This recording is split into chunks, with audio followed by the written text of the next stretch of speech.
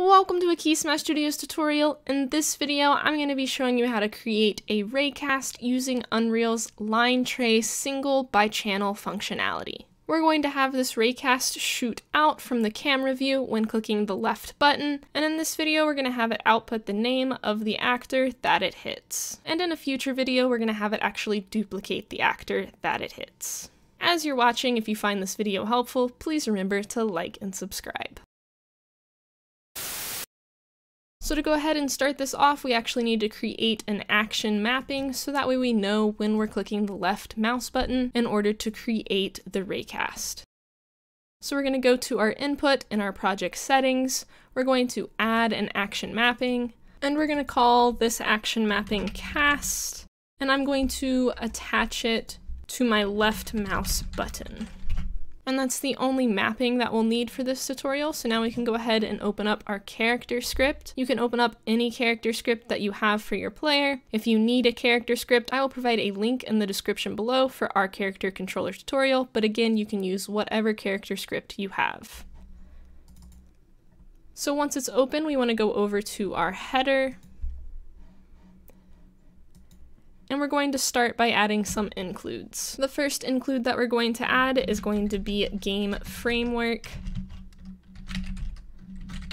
/actor.h, and this one's needed so we can get access to different actor functionalities, and one of those main functionalities is going to be in that future video when we duplicate the actor that our RAYCAST hits. Our next include is going to be for our world, and it's engine/world.h.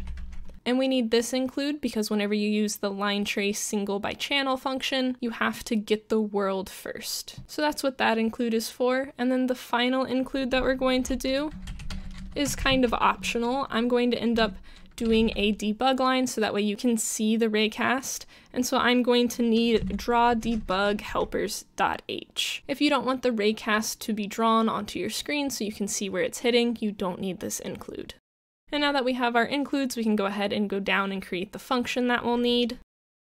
So this function is going to be void. I'm just going to call it ray, and it's going to have no arguments. And now that that's done, we can go ahead and go over to our CPP. And the first thing we want to do is add this input. So we're going to do input component bind action.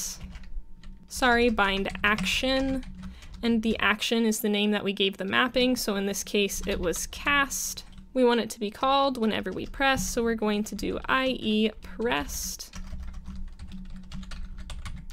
And then we're binding it to this, and then the function we're going to call is AMyCharacter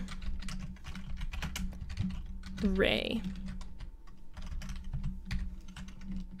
And what this line is doing is taking the action mapping of cast that we set up inside of our project settings, binding it to this function of ray, so that way whenever the mapping is pressed, it will call that function. And now we can go ahead and actually create that function. So void AMyCharacter ray. And inside this function, the first thing we're wanting to do is get the start and end point of our ray. So I'm going to do fvector, and this will be my start, and I want my start to be the actor's location. And then I also want to get the forward vector of my camera, so that way I can determine the angle of the ray. So I'm going to just call it forward, and I want this to be the camera's forward vector. And now that I have the forward vector of my camera and the player's rotation, I'm actually going to adjust my start. And the reason I'm adjusting my start from just the player's location is because I want the ray to be a little bit in front of my player. Otherwise, my player is going to be the thing that the ray hits each time. So I want it to be a little bit in front of my player so that doesn't happen. So we're going to take our start again and do fvector. And then inside it, I want my start's x. And I'm going to add to this the forward vector x value, and then I'm going to multiply it by 100.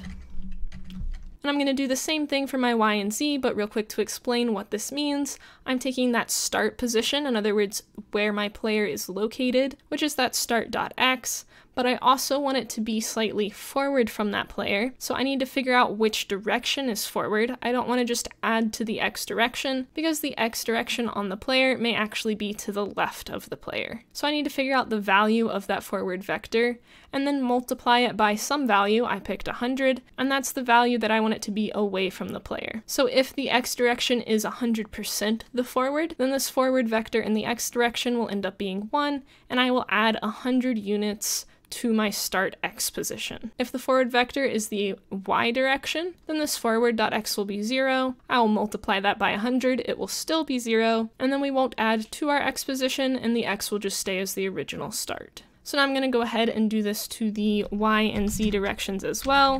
So start.y plus the forward.y times 100. And then finally start.z plus the forward.z times 100. So again, the forward values in the X, Y, and Z axes will range between 0 and 1, depending on what the forward vector is. So now that we have our start position in relation to our camera's forward vector, we can go ahead and create our end. So it's going to be f vector end, and then for this we want it to be our start position. And then I'm going to do plus the forward, and then I'm going to multiply it by 1000. And that's essentially the length that I want it to go. You should adjust this number depending on how far out you want your raycast to go. And now that we have the start and end of our line, we can go ahead and actually create this line trace. So the first thing we want to do is make sure that we have a world. So we're going to do get world, because we don't want to create any null references with that. And then from there, we're going to create a boolean, and I'm going to just call it actor hit. And this is going to tell us if our line trace actually hits an actor. And then we're going to do our get world. So that way we can do our line trace single by channel is our hit results. So we're going to do hit, and then it wants the start position, which we've done, and the end position, and then it wants the collision channel. So we're going to do ECC, and then we're looking for pawns. And then next it wants our collision query. I'm just going to give it a default one. So I'm just going to do f collision query, parameters, and then finally it wants the collision response parameter. So I'm just going to do the same thing and give it a default constructor for it. So f collision response parameters, and then that is our line trace. And I forgot to create a variable for our hit, so we're going to do f hit result and just call it hit. And this hit property will hold the values of the actor that is hit. And now we can go back down into this, and I'm going to go ahead and do that draw debug line so that way we can see it in the scene. So draw debug line, and then you want to get world, and then you want to give it the same start, the same end. You want to pick a color. I'm just going to do red. And then whether you want it to be persistent, in other words, is it going to stay in the scene? I want it to go away after some amount of time, so I'm going to do false there. And then the lifetime of the line, I'm just going to do 2. And then the depth, I'm just going to give 0. And the thickness, I'll give 10. And again, the draw debug line just shoots out a line so you can visually see what your line trace is doing. Now that we've done our line trace, we actually want to check to see if the line hit anything. So we're going to do if actor hit. In other words, an actor was returned from our line trace. And if that hit value has a get actor. And we're just doing this so that way we don't end up with any null reference errors if there is no actor that was hit by the line trace. And then the last line of code for this video is going to be a debug line, and we're just going to output the actor's name. So I'm going to do gengine, add on screen debug message.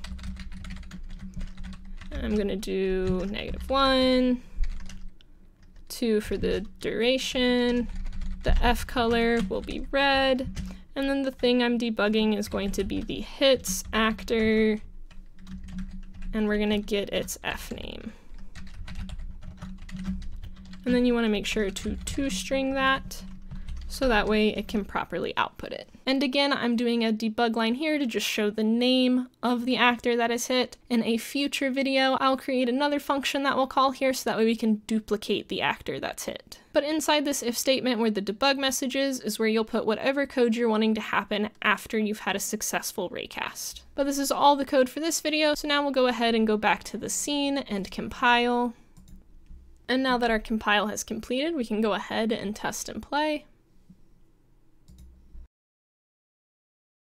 And now if I go ahead and test and play, you can see that it shoots a red little laser out to the scene, and whenever it hits an actor in the left corner, it pops out its name. So this is a chair, that's a table, and that's another chair.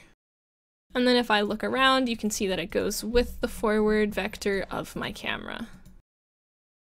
And if I shoot the sky, you can tell it doesn't have an actor's name because it's not hitting anything. But when it does hit any actor within the scene, it pops up the name for that. So as a recap for this video, we made it to where we could find the name of actors within the scene by shooting out a line trace from the player with relation to the forward vector of the camera. Again, in a future video, we'll be creating another function that will allow us to duplicate actors within our scene that this line trace interacts with. As always, I hope this video was helpful. If you have any questions or suggestions, feel free to leave them in the comments, or you can join our Discord and ask them there. We make videos here every Wednesday and Saturday, but we also stream on Twitch Tuesday and Wednesday, so be sure to go and check that out. We've created a game called Blast Off on the Google Play Store. We also have an asset pack on the Unity store of kids' toys, and we have a Patreon. If any of those things interest you, or you'd like to support us in any of those ways, everything will be linked in the description below. Don't forget to like and subscribe. Thanks for watching. See you next time.